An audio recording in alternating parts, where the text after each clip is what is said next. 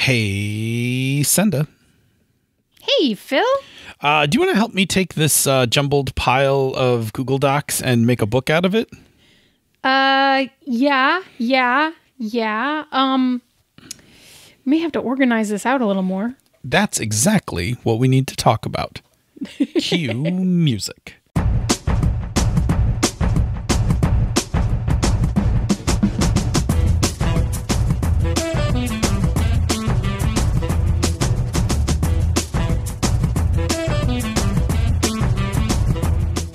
And welcome to another episode of Panda's Talking Games. I'm your host who knows how the intro music goes, Phil. And I'm your other host who is going to still maybe blame my lack of knowledge about how the intro music goes on the vaccine. Does that even work anymore? Yeah, you're totally... I'm feeling a lot better now.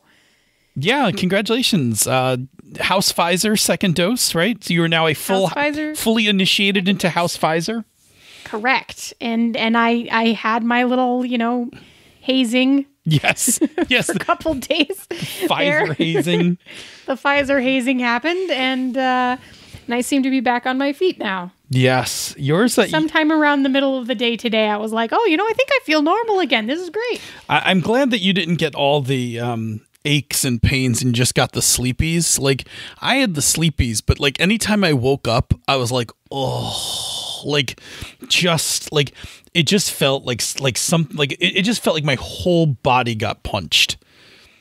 I was hurting in weird ways. Like I just had different random joints that would start aching and then stop again. Oh, like, yeah, no, not me.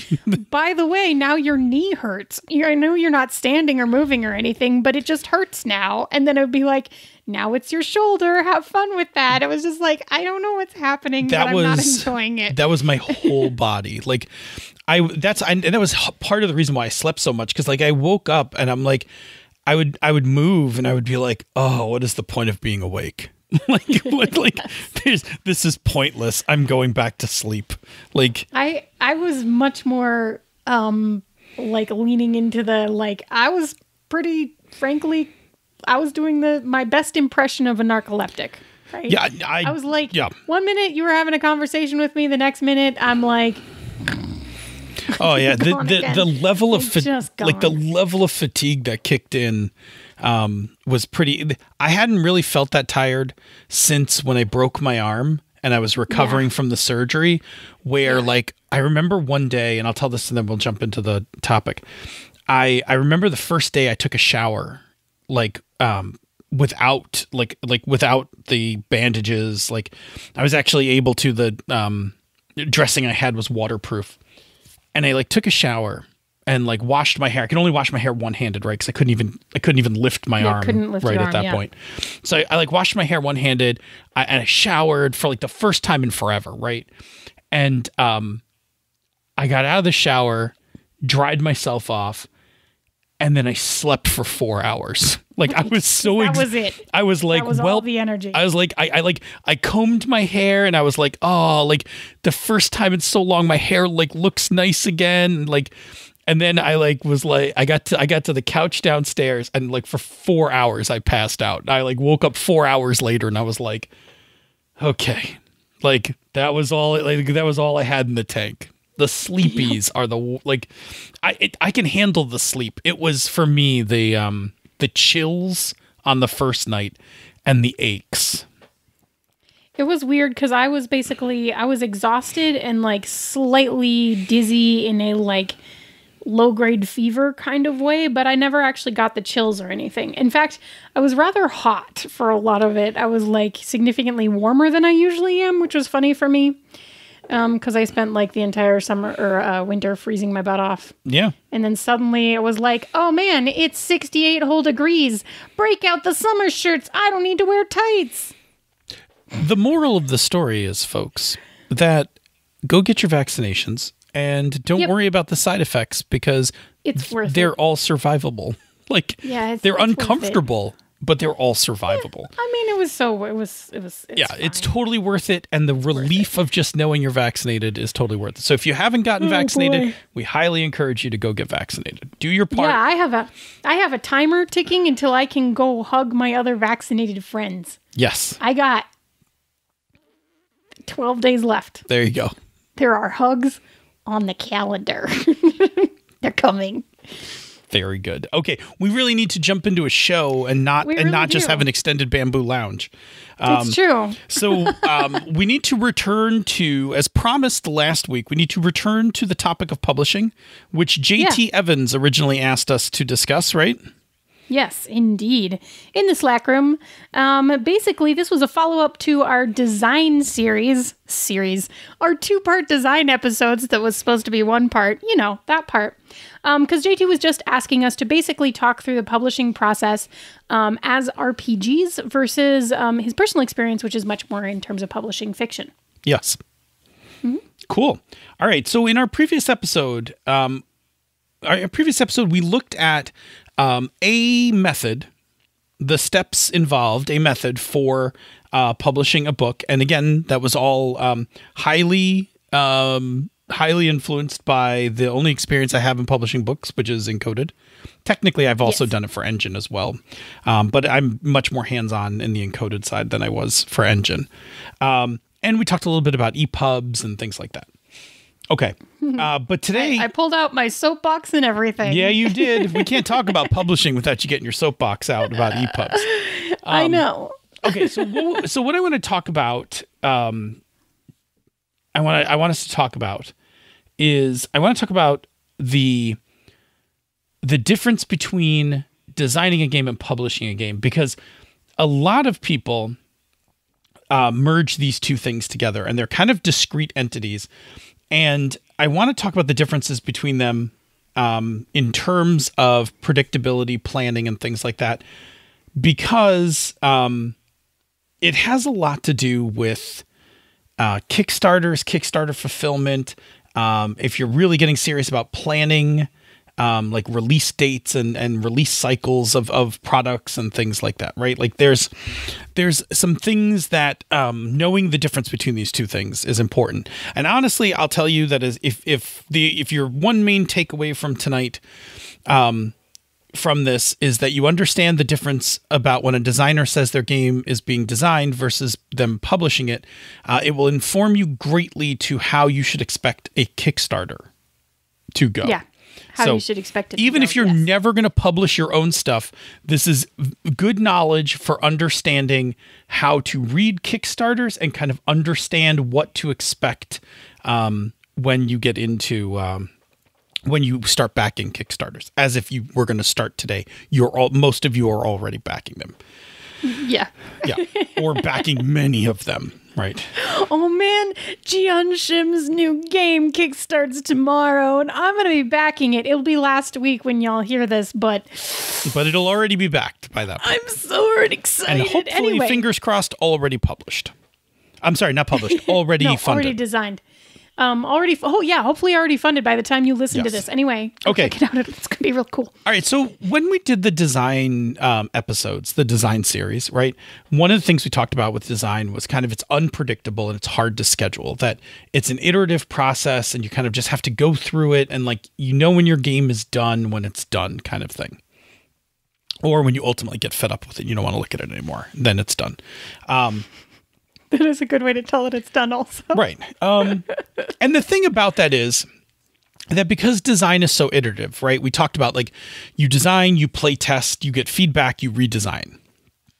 And you keep going around that because you don't know what you're going to uncover, because you don't know what feedback you're going to get, because you don't know when you pull on one part of the game structure, what happens to the other parts of the game structure and have to compensate for it, right?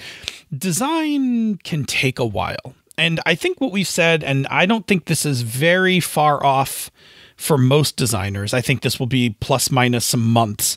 But most designers will tell you that designing a game is about a 2-year cycle. I think 2 years to publish. 2 years to...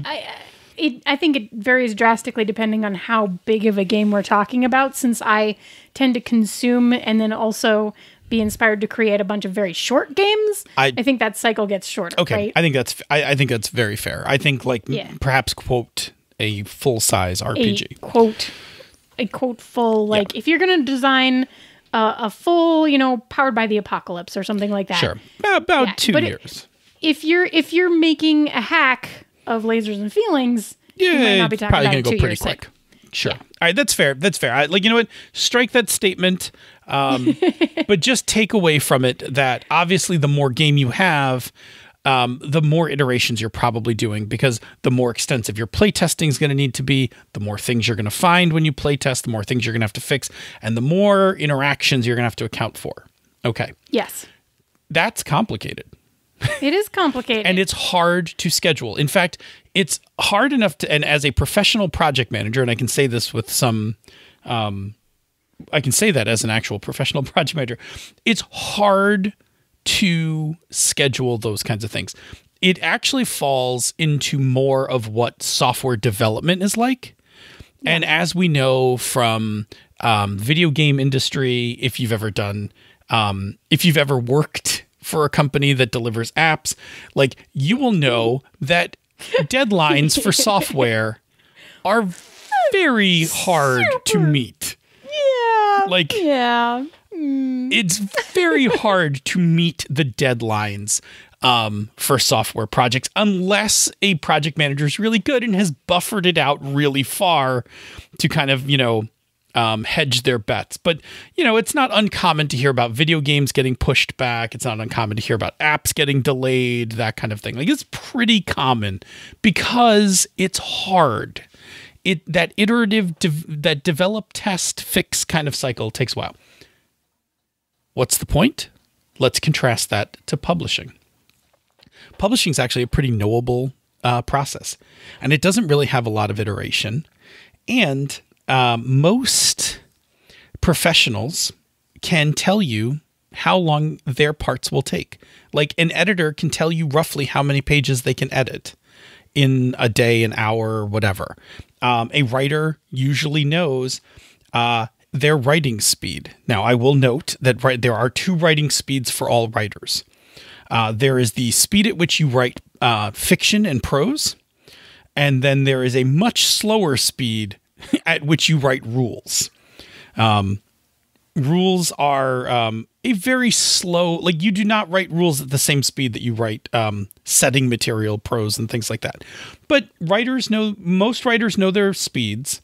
Most editors know how long it'll take them to edit, based on how many words or whatever. Proofreaders, same thing.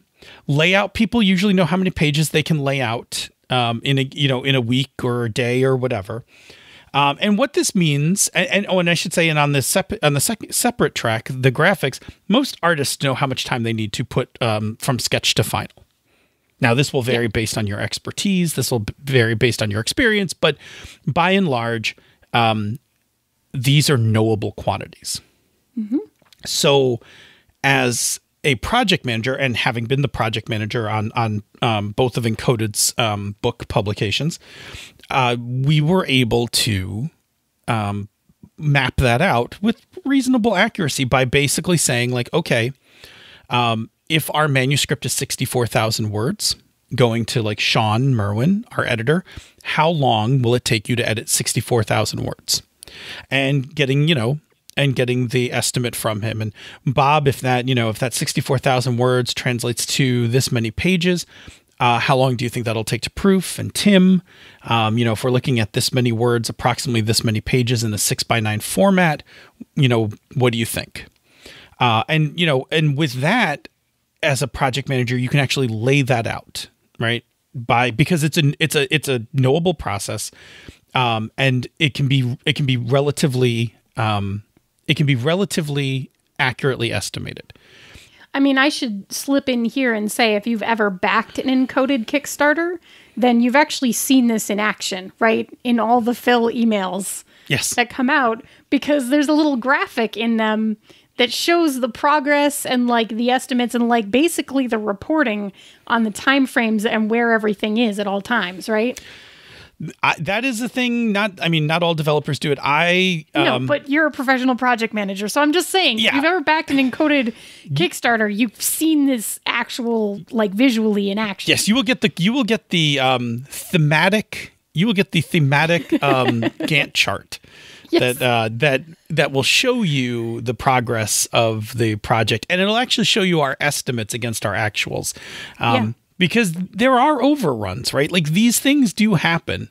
If look, if all you had to do was stick the estimates together and make a timeline, everybody could learn that skill. Some of the project management part is like, how then do you catch back up, or how, like, where can I borrow a little to stretch a little, those kinds of things. And you see that if you've followed one of our Kickstarters, like, you will hear, like, when, like, oh, layout took us longer than expected, right? So you see the, actual bar grow past the estimate bar, that kind of thing.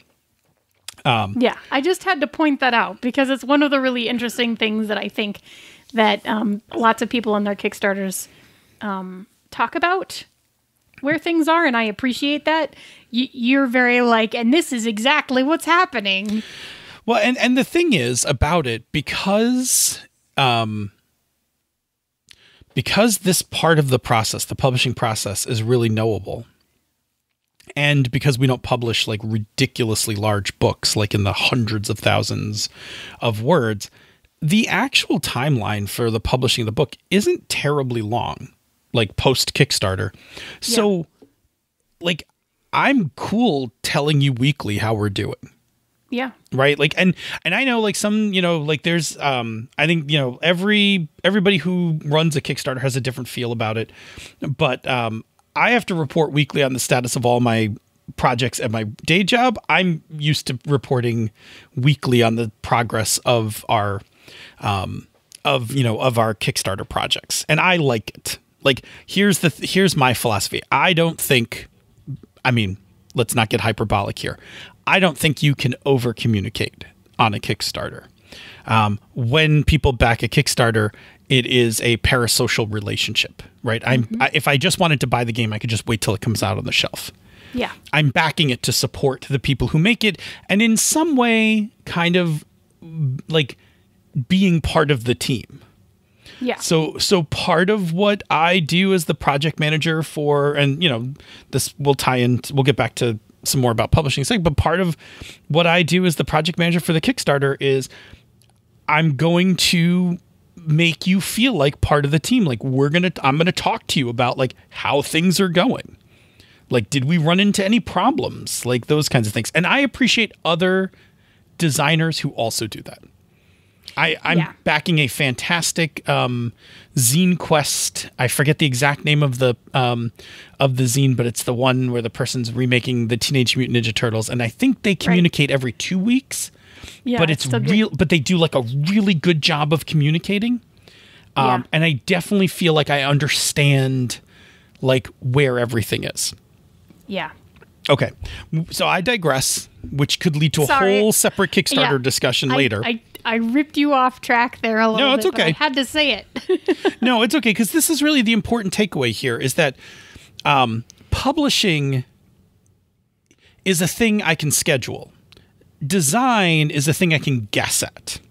Yeah. So if you never publish a book and you're just backing Kickstarters, keep this in mind. One, Kickstarter always requires you to stick a date on like the deliverables for a tier, right? So it's not that people are lying to you when it says, like, coming November, of 2021, and you don't get it till January 2023. It's that literally they had to put a date on it, and wherever that person was at that time, that was their, optimistic guess at where they would land. Guess, yeah. So if the Kickstarter is to fund the design and publication, the chance the date is going to hit is much lower than if the Kickstarter is only for the publication. Yes. Now, that is not to say you shouldn't back Kickstarters that are design and publish, because a lot of times designers, especially if they're full-time designers, also need that money to live, Yes. So you should support that effort. But just understand that if they're designing the game, like literally they're writing the game while they're doing the Kickstarter and then planning to publish it, and they think they're going to be done on a such and such date, the confidence interval that they're actually going to be on that date is pretty low. It'll probably be longer. Just take that into account, and don't, knowing that. Don't yell at people. Yeah, knowing that, choose to back, understand that it's going to take longer. Be nice to people on Kickstarter. I mean, in general, you should be nice to people for Kickstarter, unless it's a total ripoff. And I've had 2 of those since I've ever backed Kickstarter. The vast majority of Kickstarters I've had have been excellent people trying really hard. And it's hard to guess some of these durations. I get it wrong, and I get it wrong, and I'm an actual project manager. You can see in both of the encoded projects that the schedule's off by, now granted, I'm pretty proud. I think the most we've ever been off is 6 weeks. In Kickstarter time, I think that's, in the scale of Kickstarter, is nothing. Right. I think that's not too shabby. But estimates are hard. Estimates are hard for actual estimates are hard in project management in general. They're even harder if you've never, if you haven't done a bunch of them, if you don't know how to kind of coax people and round up and all that stuff. But again, going back to the publishing part, this publishing thing is pretty knowable. And every publisher will have their own pipeline, and I don't think they're radically different than the one I described. I don't think anyone lays out the book and edits it at the end. Somebody, now that I've said it, somebody does that, but that's really dumb. You shouldn't do that. You should definitely edit before. You should edit it first. I'm saying it because somebody out there is going to be like, nope, such and such game designer lays out their game before it gets edited, and that's, well, you know what? Then that you can do that. I can't do that. I don't have either the technology or whatever, the patience or whatever. I like my order. I'm cool with that. Okay. So the other thing to take into account is when we talk about planning out the publication, that timeline, those estimates get more complicated as more people are added to the project. Yes. So if you have a single author writing a game, then you only have to account for one person turning in their stuff on time to get it going. If you have 12 authors contributing material to your game, the chance that somebody's not going to be on time goes up. And because of that, you can only get so far through that chain before everything jams up. So, for instance, when we did, I say we, I'll be more clear. When Encoded Design, Engine Publishing, the other one, sure, the other one that starts with an E. When Engine Publishing, when Engine Publishing did the Eureka and Masks books, we did that with 10 authors. Yeah. And that's a lot of wrangling when you have 10 part-time authors who have other gigs or day jobs or kids. And I say or. All of the above, right? Those could all just be ands, strung together. Hello. Right. So when you have 10 contributors, now the chance that all the writing is going to come in on time is pretty much zero. Yeah. But you can then take the writing that does come in, you can send that through editing. Right? And maybe even through proofing. And maybe you can even get it to layout if everything's really discrete. Phil is writing these chapters and John is going to write these chapters. I can even get it to layout. But at some point in that publication chain, you will hit a wall if you don't have all the pieces. Yep. Also, the thing that then increases, right, if you have more writers, is the chance that somebody can't finish the work. That becomes more of a disaster. That's a disaster control kind of thing, where you have to either finish it yourself. I'm not going to name names, but I know there is a publisher I have worked with many times in the past, and I've done project management for them, where this problem has arisen, where somebody can't complete the assignment, and so like another writer has to come in, or the publisher comes in and finishes out that section. That adds time on, onto the project, and like holds up where, like ultimately where things can go. The same thing if you're using multiple artists, you run into the same level of complexity. Also, if you're coordinating all this, the more people you have, the more check-ins, touch bases, things like that you have to do. I'm going to just say this. One of the reasons that both Encoded books ran really smoothly is we had one author, and one artist, and that does so. On the one hand, it's a very controllable and schedulable. That's a project management term, I guess. It's very easy to schedule that kind of stuff. On the other hand, it sucks for diversity. Yeah. Right? Like it sucks for diversity and inclusivity, because one author, one artist doesn't really leave you a lot of it doesn't leave you a lot of options. Right.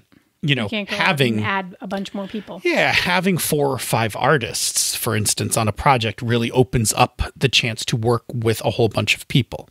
But understand, and again, like, have sympathy for the people who are running these kind of complex projects.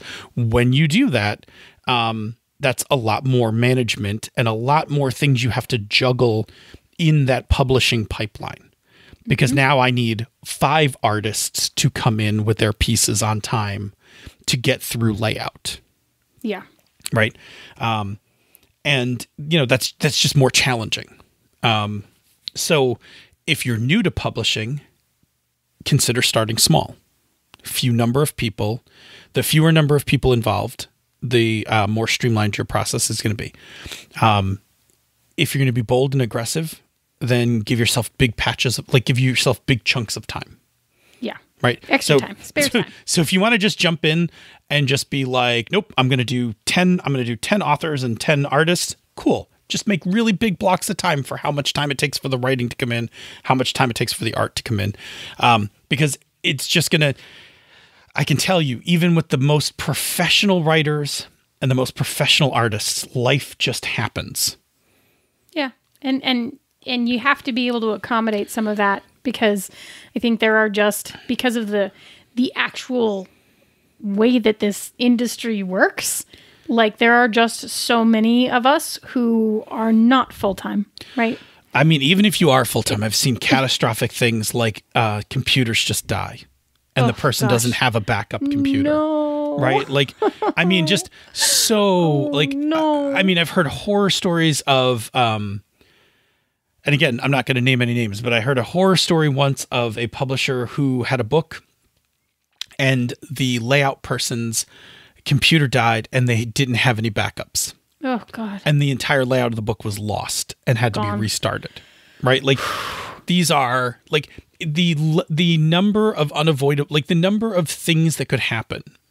Somebody gets sick. Like, the project takes longer than expected and your one writer runs up against their finals schedule. Right? Like, there's so many of these things. So the takeaway here is that when you see those really big Kickstarters, 20-person teams, right? A whole list of writers and a whole list of artists, understand that is a much harder thing to manage than if you have a smaller group. Now, the way to mitigate that is to have more of it in hand before you launch the Kickstarter. Yeah. But that requires you to have monies. Yeah, you have to have the monies to pay for some of that up front. Yeah. So not being reliant on the Kickstarter to fund it. So that can be prohibitive. That's prohibitive, right? There are certain companies, like there are certain companies and certain people who can afford to do that, right? So let's just talk about that. If I wanted to really land the publication part of a book that had a lot of authors and a lot of artists, if I could afford to pay them up front and get all their parts in before I launch the Kickstarter, then while the Kickstarter's going, I have all the pieces. I can go into the pipeline and start producing the book. Yeah. And I look really fast, right? Yeah. But that's usually not how it goes. Like, no, because you usually need the Kickstarter funding to pay the people. Right. And you can usually get people what you're doing it for. Right. And you can usually get people on board to start working if the Kickstarter gets funded. Yes. Right? Because they know if it gets funded, they're getting paid. Yes. So also tricky, right? So it's hard to manage really large, like really big project teams on these things, unless you have a lot of money, or you just, set a more realistic end date. Yeah. Because it's going to take longer, or even factor in like, hey, we're going to get in, like we're going to do, like we're having, our core team, our core writer, or our core team of writers are writing the rules. And we have like 8 other people that are writing setting packs for our game, whatever setting packs means. But conceivably, if we lost 2 of them, like we could still publish this. Yeah. Like we could release those later as supplemental PDFs and we could just put 6 in the book and keep going. Yeah. Right. And we structured the book where the setting packs are the last chapter of the book anyway. So we really can even lay out stuff all the way up to that chapter, that kind of thing. Well, I tell you what, let's move on a little bit and talk about publishing formats. Okay. So again, another axis of complexity. Yes. Right. So So the easiest thing to publish is going to be the digital download version of something. Well. I'm saying digital download because I don't want to say the 3 letters. No, I would specifically say PDF because there's other complexity if you involve other digital download formats. Okay, let's go ahead with PDF. I was trying to avoid it, but let's say PDF. I think you have to say PDF. PDF is probably the easiest thing to produce because anything that lays out text produces a PDF now. Yeah. And probably wasn't always true, like in the grand history of publication. But if you get Affinity, what the hell is it? Not Designer. Designer's the drawing one. Publisher. Affinity Publisher, InDesign, whatever. They're going to output right Pages, to PDF. Word, like whatever. You give me that look, but it's true. You could still output to PDF if you wanted to. You can. Okay. So PDF is by far the easiest. The application will do almost all the work for you. And ideally, if the only thing you were putting out as PDF is you would put out the PDF and maybe you have to do this manually, or maybe if you've set it up correctly in the program, you won't have to. But I'm a stickler for 2 levels of PDF bookmarks, as well as the other one, which I'm a huge stickler for, is you need to set the page 1 of the the one that says the page that says really number 1 needs to say 1 in the PDF. You gotta fix those.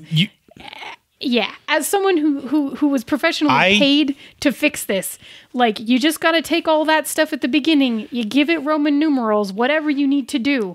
The first page that says page 1 in the book needs to be page 1. And Adobe will fix that automatically. Like if you just say like page 5 of my PDF is page 1, it will just go back and renumber the other ones in Roman numeral.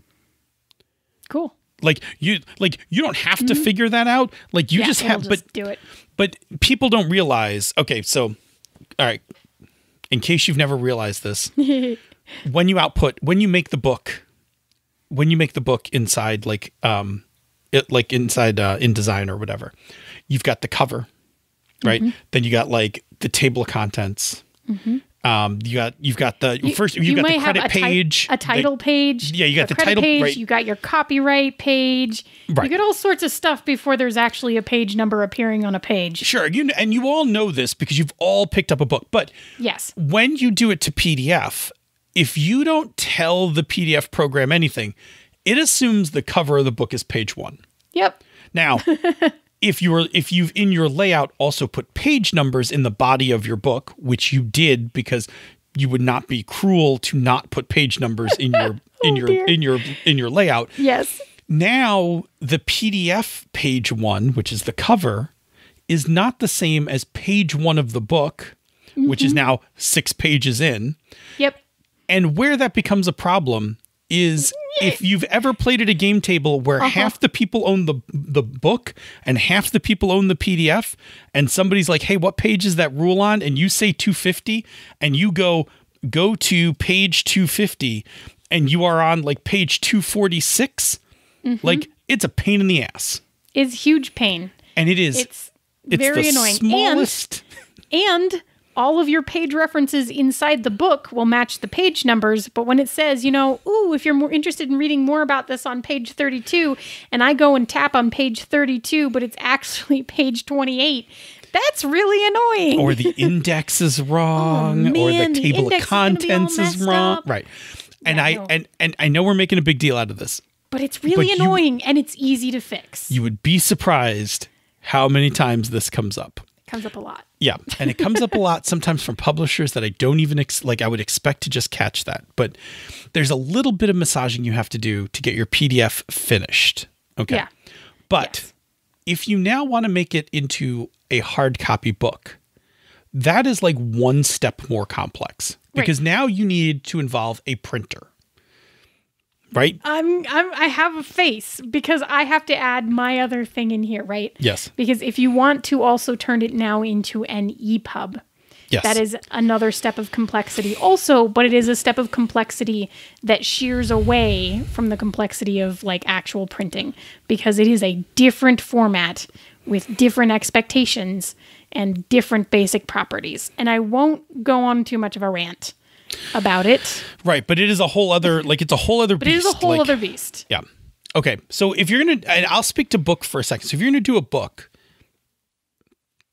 and my experience with this thus far has been with Lightning Source, which is the print house that is used by Drive-Thru. Yeah, it's also, it's owned by a company called Ingram, which is the largest distributor of books and printer of books in the United States. So they do a lot of print on demand, and they're really good at it. Yeah. So the way that you have to prepare your PDFs for printing is not the same as how you have to prepare your PDF for digital download. Correct. So you often, I shouldn't say often, it's been my experience, you have to provide the separate cover. The cover gets printed like in one part of the facility. The book gets printed in the other. And then at some point, the two are joined together. Yeah, you've seen this? I've literally been in this warehouse. So let me pause you for a second. Yeah. So the machines that print the covers are in fact different machines. And they actually just print out just the cover, but it is front, spine, back, right, as a single sheet. And that's the cover printed. The machines that print the pages of the book take these spools of paper that look like receipt tape, except that they're like 2 feet wide and weigh as much as like 6 or 7 of me, right? Like these things are taller than me. They are huge. And these giant reams of paper are loaded into these huge printers that are like the size of my office. And it runs through and it prints both of the facing pages. And then it flips over and prints the other side. And then it runs it through a thing that folds it in half into the pages. And then it runs it into the thing that slices it along the pages. And then they come out in stacks. So when you walk through this warehouse, you walk past all of these carts that are just holding stacks, labeled stacks of paper, right? Because all you really have is the pages. And then they go to a separate part where they actually take the covers and like there's a machine that like, depending on what kind of cover you want, because hardcover is different than softcover, etc. Like soft covers are automated, hardcovers still involve a lot of manual, like they put the thing in, they put the glue on, they hold the thing down, it glues it on kind of situation. But like, it's actually really cool. Oh yeah. It's actually really cool and exciting. And it's something that like, I wish I still worked in publishing because this kind of stuff obviously excites me. But if that gives you kind of an idea of what we're really talking about when we talk about print on demand, they really do just have massive printers. You order something, it goes to a machine, it gets queued up, it gets printed. Yeah. Like at my house, except the machine folds it, glues it, does and then somebody puts a cover on, right? Like, boink. Right. Now, we should differentiate, right? Print on demand is a type of printing that uses slightly less quality paper that allows for very small print runs. Like, literally, you could print a book. Yeah, you can print a single book, which is, and I'm sorry, because I jumped right into the print on demand without defining that. But you could print a book or you can print 1,000 books. Right. Offset printing, which again, the process isn't radically different than what you described. Offset printing requires much bigger runs. Like you have to do like hundreds, 1,000 or more of a book. Usually, but you can a minimum of 2,000. Right. Offset. But you can tend to get much higher quality materials. So the thing that I will say about that, as someone, again, here we go. I have opinions. The quality of print on demand, especially in like the last 5 to 10 years, has increased drastically. The biggest thing that you miss in print on demand versus a more traditional print run is you can't get some of the fancy things. Like you can't get a stitched binding. Yeah. It's going to be glued. You can't get some of the fancy hardcover treatments, right? Bookmarks put in. Yeah, like glossy. You can that gloss. Spot gloss. Can you do spot gloss? Yeah. Okay. But so like there are limitations because you have to remember that because they could be printing just one, the cover is always going to be a glued cover. But in terms of like the paper quality and stuff that you can get now, pretty similar, very similar. And it's much more about how much you want to spend on it because it is more expensive to print a single book than to print 2,000 books. I mean, when you talk about on a book by book basis, in theory. Now, we could get into a whole bunch of publishing industry stuff on the additional costs of warehousing and storing and all sorts of other things, which is why it becomes actually very cost effective if you have no expectation of selling 2,000 books. It is probably more cost effective to pay more for an individual book on a book by book basis than to have to store the other 1,000 books that you didn't sell for however many years you're going to sit on them, and potentially pay to have them destroyed at the point where you decide not to store them anymore. So you talked about warehousing. Even if you warehouse it yourself and you're like, well, I'm just going to keep them in my house. Then it's your basement. Well, that's fine. But here's the other thing. For tax purposes, your inventory of books counts on your taxes as potential money. So one of the other things that you have to factor in is that if you are sitting with 1,000 books, there is a tax liability for having 1,000 pieces of inventory that you have not moved. Yes. Whereas with print on demand, you hold nothing, you have nothing, you have to declare nothing. Yep. And then somebody buys the book and you make the magic money. Right. Now the difference is, and this is the point you touched on, the difference is POD, the cost of the book for the publisher is higher. Book basis, yes. Right, is higher than the cost of the book in a offset print run, which means that in an offset print run, you get more profit on your $30, $50, $70 book than you did on POD. But if you are super small, one, you don't have to front as much money. Two, you don't have to handle warehousing. And again, wherever you warehouse it, your home, an actual warehouse or whatever, there is another term called fulfillment, which is you need to go put a book in the mail to to sell to someone. And if you do that, you're taking it out of your own time, but you also have to have shipping materials, labels, tape, mailers, things like that, or you pay somebody to do that. So that also eats a little at your margins. My recommendation is that under a certain size of a publishing company, POD is great because while you get less money from each unit, like in the case of Drive-Thru and Lightning Source prints that book and ships that book. Oh yeah, I can tell you about the shipping warehouses too, because they're massive because they do so much fulfillment for Amazon books. And they get decent prices. They get decent prices on their shipping because they're shipping at volumes that you can never achieve. So even if they're eating into your margin, it's not terrible. So there's one other thing that I will throw in that I just forgot. Darn it. Never sorry. mind. That's okay. I completely lost it. It was really interesting, but keep going and maybe it'll come back to me. That's fine. And again, that's not to say that offset printing isn't a good idea. Offset printing is great. Yes, I remembered it. Sorry. There's one other thing that we should say, and this is really interesting because it's not something I think we run into with RPGs specifically a ton, but I want to throw it out there, right? Because you could do it like this. Which is that if you go through someone like DriveThru RPG, each book is its individual print run. You're always paying for the scale of a single book, right? Mm-hmm. Because it's always a single person ordering it from DriveThru, and then Lightning Source prints it, and then they ship it to that person. It's a single book.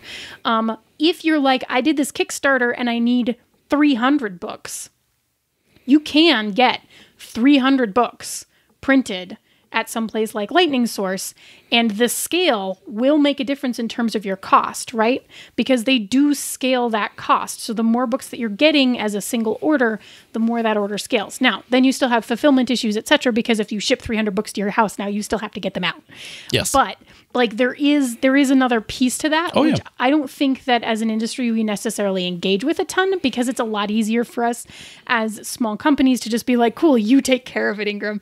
And that's great. I mean, as a personal preference for Encoded, they can do it. I love it.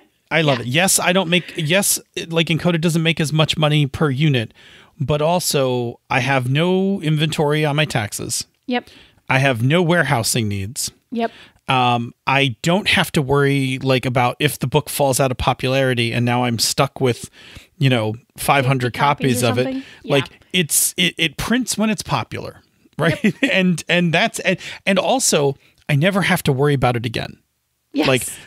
Once I put it up on DriveThru, I can move on to the next project and I never have to be like, well, I got to do another print run because I'm running out of books. Yep. Now at a certain level that changes. Right. Yeah. At a certain level as a publisher, and as a business, you are better off doing the offset print run and handling those other things. But if you are a super tiny, Encoded, super itty bitty. Yeah, if you are a super tiny publishing company, POD is a lifesaver and a game changer. It really makes print publication possible in a lot of ways that it did not used to be possible. Yeah. And I am still obviously pretty excited and hyped about it, even though I don't even work. I'm fine with it, unless you're into the collecting part of role playing games, or you're really into digging the artistic aesthetic of role playing games. If you're just I just want the book because I want to play the game, POD is going to be perfectly fine. You're never going to notice. You can shell out on a POD to get really nice paper, to have really good color. They have different machines that print black and white versus color, etc. You can shell out to have a hardcover. You can, you can do those things, so you can still accomplish a lot. Honestly. And I'll say this, for DriveThru, some of the options are a little more limited than just straight through Lightning Source. I think DriveThru has simplified it down a little bit to be these are the things that... Yeah, so you don't get quite all the options, but for instance, even when I do black and white books, I print them in the premium color. Correct. Yes, always do that. Right, because then I get the grayscale. I get the premium grayscale. Okay, I want to touch on one last thing. So printing a book is a thing. It adds another level of complexity into your scheduling, because one of the things you have to do with book printing is you have to print a proof of the book. Yes. So you actually have to, so we talked about you have to proofread your PDF, but you also have to get a proof of your book and physically go through it. Yeah, you need to make sure that it actually prints the way that you expected it to print. Yes. Before you print it and send it to everyone. Correct. And we at Encoded are only 50%. We have a 50% chance of getting it right. Through when we get the proof. Normally what happens is when you see the proof, you start, not that you find mistakes like grammar stuff, but you find the things that are a little harder, which is the printing stuff. I remember with our first book, we got it and the text went too far into the gutter. Yeah. So we had to kind of so we had to do we had to push that out and reformat the book, and then reformat the files, send it, and get another proof to just to get the gutter cleared. And again, the gutter is that part of the middle of the book where the spine is, where you open it. You don't want the text falling into the curved part. Yeah, you got to be able to read it. It has to be on the part of the book that opens. Yeah. And sometimes colors might be off. Like you go to print it and you're like, ooh, that color didn't look right. Or that looked fine on the screen, but ooh, it looks terrible through the printer. I've had less of those problems. Layering stuff in PDFs where sometimes you're like, oh no, that ended up in the wrong layer and did not print the way I expected it to. Yeah, so there is a round of and you'll hear you'll hear publishers talk about this, that they got the book proof and they're going through it. Mm-hmm. Like when we do it at Encoded, the most important person to go through the book proof is the art director. Yeah. At that point, we've all had our say about it up to the part where it became a book. But at that point, we all look through it and we're like, yeah, it kind of looks okay. And then Tim looks at it and gets real picky about it. Yeah. And then we have a conversation about, is this a thing we really need to fix? Or is this a thing where next time you want to do whatever? But perhaps a illustration got too close to the line where it gets cut and you don't like the way it looks, whatever. Right, because you got to deal with things like bleed. Yeah. Where it ends up getting trimmed, blah, blah, blah, right? Because all that's happening by machine. It doesn't know where the edges are. It's just okay, well, no, should be it knows where. Bam. No, it knows where the edges are. I mean, you just did you adhere to it? Did you adhere to that? Yes. That's what we should say. Yeah. And then sometimes the proof just comes back wrong. I had a proof. We had a proof for Avalon, where I got the book and the book was a mess. And I checked the file that I submitted and I was like, there isn't anything wrong with this. And I contacted our drive-through rep. They talked to Lightning Source and they were like, no, you're right. The file's fine. I sent them pictures of the book.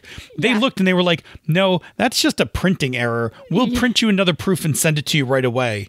Yeah. And it was fine and we didn't have to do anything. But when I first got the book, I'm like, you're like, oh God, what happened? Oh, it was a total mess. It was just something was off and it was pages were missing. Oh boy. And it was the kind of thing you never want to see in a proof, right?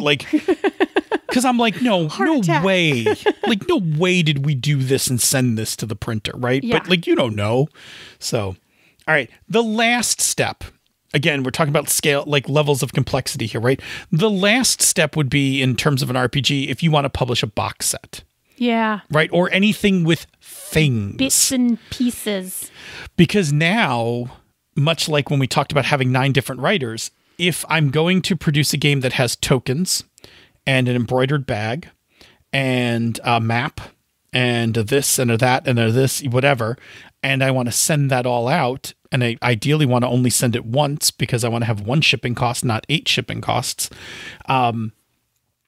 each one of those components typically has to come from somewhere else. The book printer is going to print your book, probably your handouts, maybe your GM screen, your printable things. Yep. But they're probably not the person who does your plastic tokens. Yeah, probably not. Or your minis or your embroidered, bags. They're probably not those people. There's another group of people who do those things. But now you have to get all those parts to come together in one place. It could be your house. Mm-hmm. You could be doing this at your table, or it could be your fulfillment partner, right? Mm-hmm. So in case IPR, backer kit, things like that, you have all those parts sent to them, but they can't ship until they have all the parts to put in the box. Yep. So sometimes that will also add to the tail end of the project, because let's say the book arrives at the warehouse and the GM screens arrive. Those all look good. And your embroidered things come in fine. And your plastic tokens were on a container ship that was going through the Suez Canal. Oh, no. Oh, no. right? And you have no idea when you will ever see them again. Right. Like they're just gone, my friends. Yeah, like you ordered these, you ordered these overseas and they were put on a container ship and oh no. I mean, these things happen, right? The Suez Canal one's very topical, but like union strikes at ports and like so all of a sudden now your tokens haven't arrived and now you're into do I ship without the tokens and pay extra to ship the tokens when they arrive? Do I hold everything in place? Like, again, the complexity part, right? The more parts you got coming in, the more things could potentially go wrong before they all arrive. Right? I feel like tonight's is less about publishing, more about project management. I think kind of is. It's okay. But we talk about PDFs versus or POD versus offset, but I guess that's not super specific to RPGs. No, but I guess what we're trying to get at here is that while the core of publishing, and maybe this is the cue for us to wrap up the show, while the core of publishing is a pretty well-known and understood like process, and each person's process will be a little different, there's a lot of places where you can make it more or less complex. Yes. Right? You can have more authors, less authors. You can have more artists, less artists. You can only produce a PDF, or you could produce a book and a PDF, or you could produce the book, the PDF, plus a box set. And the EPUB. Right? And an EPUB. I'm just going to keep saying it. No, it's fine. It's good. I'm glad you're saying it. I am manifesting the RPG books that I want to see. I'm raising my hand here. I'm raising my hand here right now. I'm making a vow that Turning Point will be an EPUB. Of course it will. Yeah, I am going to make it. Turning Point is a perfect candidate for EPUB. Anyway, I think I even said that last week. But anyway, the point is that simple spine of publishing can get really complicated by how big of a project you make it. And sometimes new publishers bite off more than they can chew, right? Like they're going to go, they swing for the fences, and they make a project so complicated that it's so hard to wrangle. And, for the good or the bad, one of the things for Encoded was we've really worked on not overreaching on our Kickstarter, like on our Kickstarters and our publications, by keeping it simple. And it's not sexy, right? I've not made 6 figures on a Kickstarter because, I don't have, 700 things going on or 10, 2 dozen, stretch goal writers or anything else. But, I think a 6-week deviation from baseline is not terrible, to brag about, or a very high approval rating from backers, right? Like, I think we've had very satisfied backers who've backed our Kickstarters before. Those are decisions you make as you're deciding to publish, how complicated, how big you want to go. My personal philosophy has always been to build up. Right. So I did not swing for the fences. I got a first base hit. Right. And then just got to get on base, man. Right. And then the second Kickstarter, well, we're going to do a little bit more than the first Kickstarter. Right. And build from there. That's just a personal preference of mine. I don't begrudge people who swing for the fences. But I do. And again, this could be part of our Kickstarter talk. The toll of having a Kickstarter project that is running over and with backers who are upset can be very detrimental. Yeah. That's a whole separate discussion and probably going to get asked from everybody to talk about. I know, but I don't know if it's really one that we should even. Well, if people wanted to hear stuff about Kickstarters or whatever, we could potentially talk about that. I don't want to talk about that like that part of Kickstarter, but but we've all seen campaigns go sour. We have. And you may be angry on one side because you put up $50, but I guarantee you the creator feels even 100 times worse. Yep. And they're getting it from 100 other people. It's brutal. Yeah. Anyway, let's end on a cheerful note. And let me end this by saying that and I say this, I've said this very frequently. Every year, it becomes easier to publish your own stuff. Yeah. Like the barrier to publishing things continues to drop year by year. When I was a kid, the idea of making a game was it was like a fantasy. Like you did, like I couldn't even conceive how somebody made a game or even paid for it. We just now live in a time where, honestly, if you have a good idea and either a little bit of money or willing to learn a couple skills, you can tap into a set of services that will produce a book that you can go put on your shelf. Yeah. And it feels really good, man. Yes, it does. Let me tell you, there's nothing like opening up a box of books and seeing like your game as a thing. Like, yeah. It doesn't suck, and it doesn't get old. I don't think you get jaded by it. I think every one of them is like, it's like having kids. Like, you love every one of them differently. So, all right. With that, we should get out of here because it's been an hour. Yeah, we talked a lot.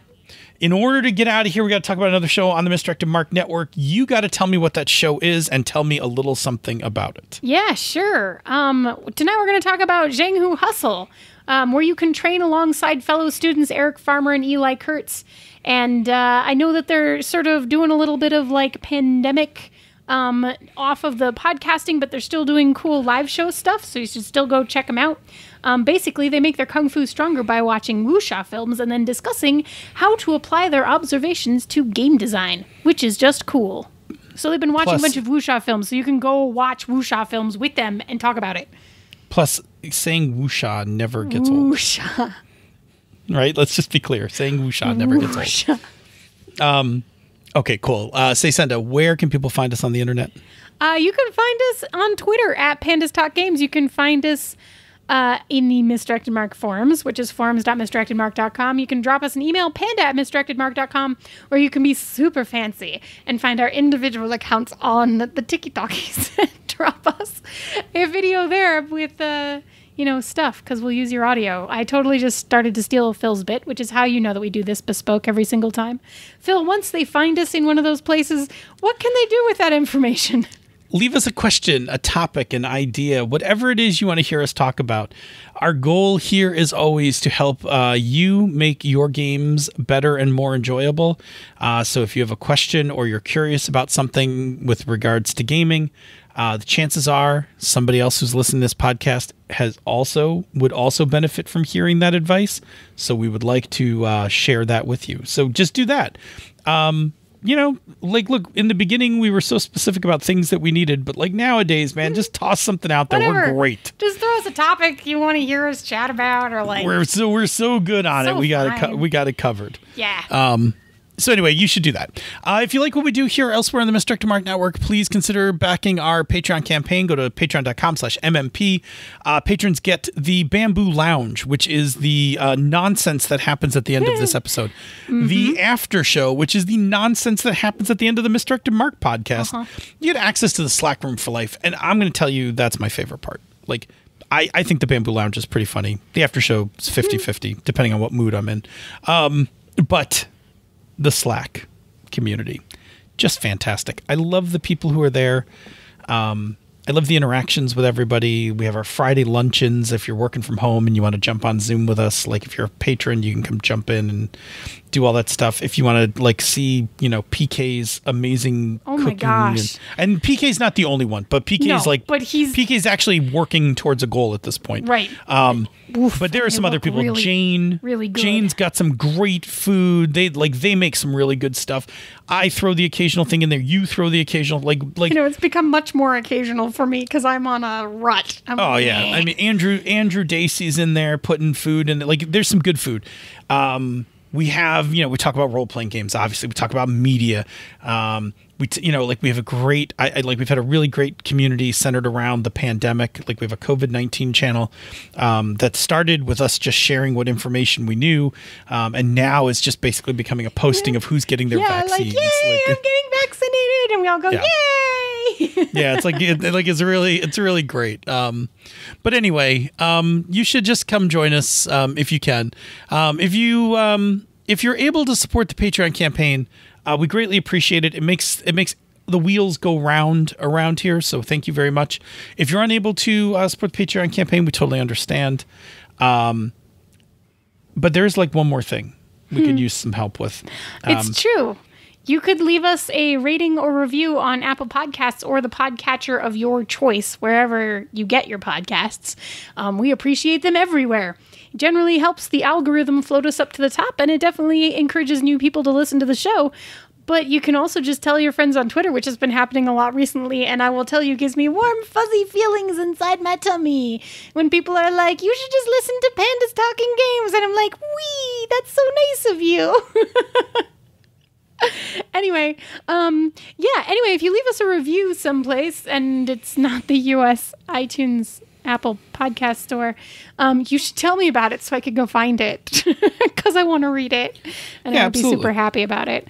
And it's impossible to track all those places. So thank you so very much to everybody who's already left a review. We really, really do appreciate it so very much. We do indeed. Thank you. Okie dokie. Say Senda. We're probably going to need to find a topic for next week. So show me what topics we might talk about next week. Show me what you got. Show me what you got. Show me what you got. Show me what you got. Show me what you got. Show me what you got. Show me what you got. Show me what you got. This show is a joint production of She's a Super Geek and Misdirected Mark Productions, the media arm of Encoded Designs.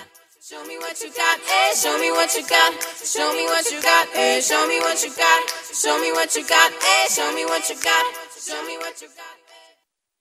Bloop. So I got to tell you, the other day, I forget where I was recording. I think it was just getting ready for Misdirected Mark, and Jerry didn't say clicky and like threw the whole thing off. Like we all clicked, but he was like 3, 2, 1, and like he starts, like he's like record, and we're all like, you're supposed to say clicky, and he's clicky. like that's Obviously. he's like that's Senda's thing. I'm like whatever. I'm like we all know how to use it. No, it is the Queen's way. Yes. So it was a whole thing about failure to clicky properly. I mean, I have to admit, and I know I've done it too before and messed us up before, I consistently have to resist the urge to say 3, 2, 1, let's jam, because no one will click on let's jam, and then it's all messed up. I would actually, though. Right, like just want to every time. Yeah. We should do a Cowboy Bebop watch through. Yeah, I mean, we've all seen it, though, but yeah, we could go through it. That's true. Well, then, screw that. We should do a Samurai Champloo watch through. It's possible. You're going to go curate some episodes for me? Yeah, I'd have to go rewatch it. All right. It's been a long time. Good, we're going to start recording now. I mean, we started. We're going to start the show. We're going to start the show now. Okay. Are you ready? Yeah. Bloop. Show me what you got. No. Let's jam. I don't know. I've lost all the sounds in my head. I'll take over from this point. Thank you. Wow.